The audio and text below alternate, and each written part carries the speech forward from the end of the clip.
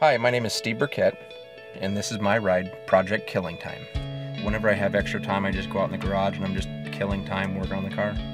With the exterior, as you can see, it's a full custom candy apple red. We've actually taken off all of the chrome, de-chromed it, and done everything that was chrome we turned into black.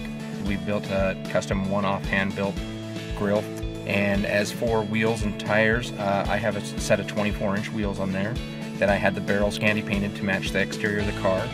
The lights, we've actually pulled them out and actually disassembled them and painted them to match the car as well.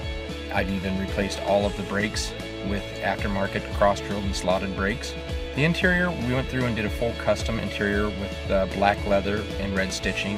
If you look at the ceiling, you can see that I have a custom sunroof. It's actually a dual panoramic sunroof, so I have two individual sunroofs that do open.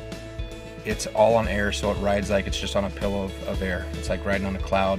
I chose the Chrysler 300 because it's a full-bodied car and it's big enough to haul me, my kids, or if it wants to be me and a couple of my buddies, it's comfy. We can take a long road trip and you can just really enjoy yourself on the drive.